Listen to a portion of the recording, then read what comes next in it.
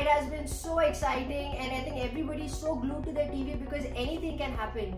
Even 200 is not enough for a side like CSK to actually defend it. I think the 200 is the new 170-180 score in T20. This is the second game which we've seen that has crossed the 200 mark, and I think CSK are really, as of now, they're really struggling with their bowling attack. T20 at the end of the day does come down to your bowling and fielding, because we saw some crazy power hitting last night which Lucknow Super Giants actually chased down such a humongous target. Ravindra Jadeja kind of didn't look happy with the way Chennai fielded as well as they bowled. That's the key that they need to figure. Their opening bowlers, I'm sure they're missing Deepak Chahar like we discussed just in the last video.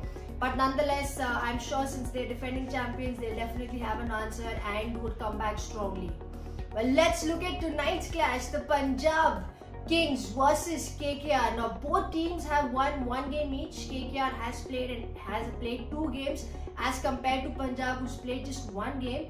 But Punjab will be really high on confidence, beating RCB and again chasing 205 against them. I think Punjab have done really well in their auction. They look a pretty strong team on paper, and they're definitely showing on field with their performances with the ball as well as the bat. They've got some crazy power hitters. Mayank Agarwal would be definitely a very happy captain. They would be high on confidence getting into the game today, as KKR in their last encounter against RCB did take it to the last over. Though they had a lot of positives as well, but I'm sure they would be looking to get another win. But I feel Punjab definitely has a upper hand. Liam Livingston, like we all know what a power hitter he has been. I think I'm looking forward to see him get going from ball 1. He's a great player and a great power hitter.